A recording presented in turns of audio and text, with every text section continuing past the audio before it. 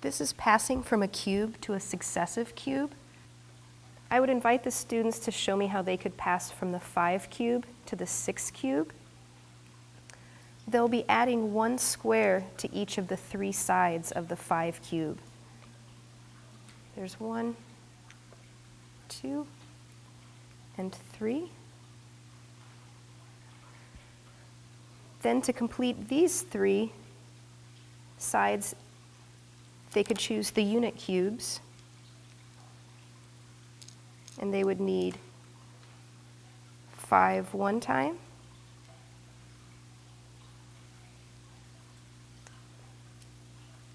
5 two times,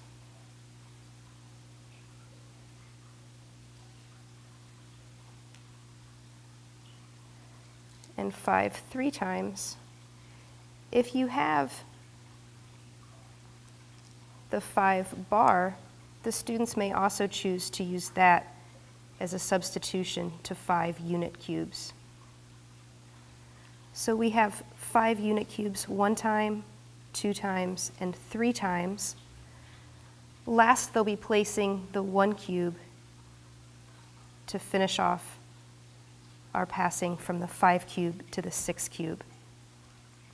Once they have finished creating their 6 cube, I would have them write the equation. We've successfully completed our succession from the 5 to the 6 cube.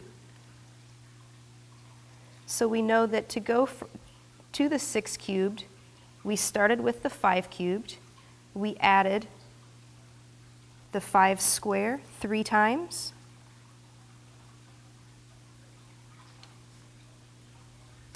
and then we added 5 unit cubes 3 times,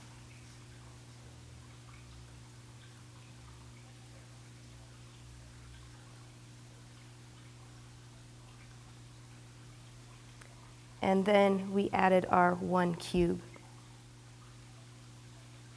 So our equation would be 6 cubed equals 5 cubed plus 3 times 5 squared plus 3 times 1 cubed 5 times plus 1 cubed.